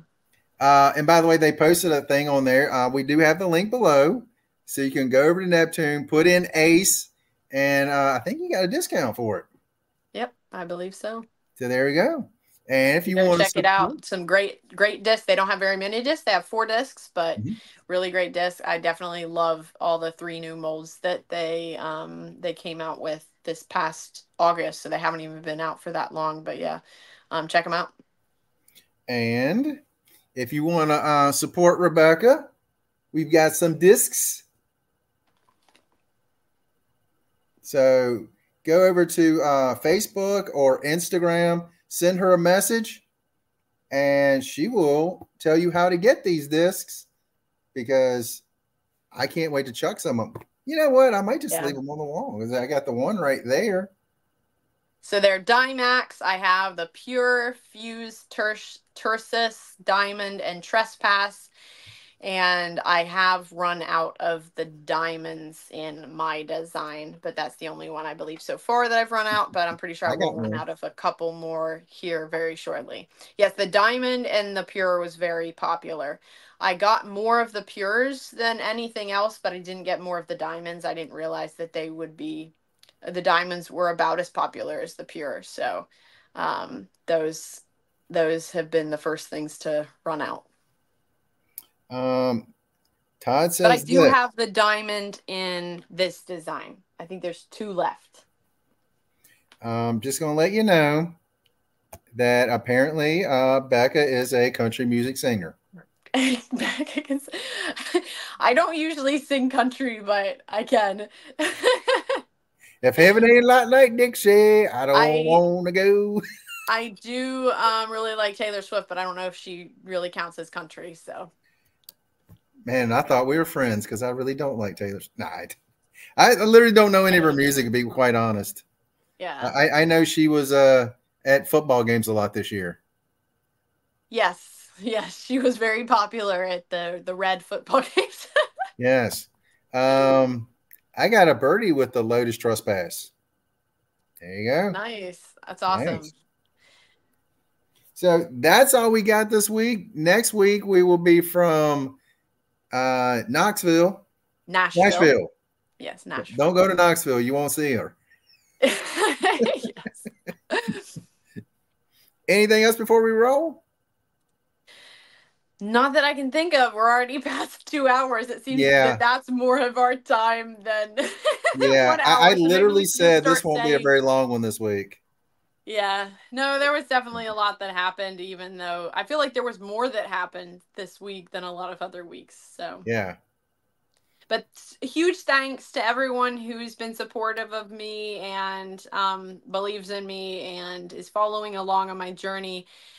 Thank you. I really appreciate it. I got a lot of love and support about, stuff that happened this past week. And so thank you for that. And if you're still watching, then thank you for staying and watching this whole time. You're awesome.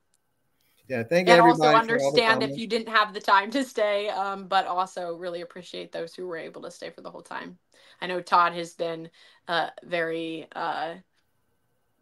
involved every single time, and so thank you, Todd. Yes, me and him, we message each other back and forth too. Yeah, and of course Andy as well. Andy has watched every single time and has participated. Andrew is my third favorite fan? I don't know. But again, everyone in the comments, we always appreciate it. You know what? Where's this at? And thanks to the newcomers. Thanks for being here. Andy, thank you for giving me a heart emoji. Aw. that may not have been for me. But we definitely appreciate it. And I'm having a blast doing these. And I'm hoping you're having as much fun as I am. It's really been good for me. It's honestly, it's helpful for me to be able to go over what's happened again and to be able to talk about it. I think it's helping my mental game to be able to talk through it with someone else. So yeah, I think it's been really good for me as well. And I've also just enjoyed it. So thank you so much. I really appreciate you, Daryl. And this is a simply incredible podcast. That it is. You know what? I can even see. We have proof. Yeah, let's go. But that's all we got. It must be true. That's all we got. And you guys have an incredible day.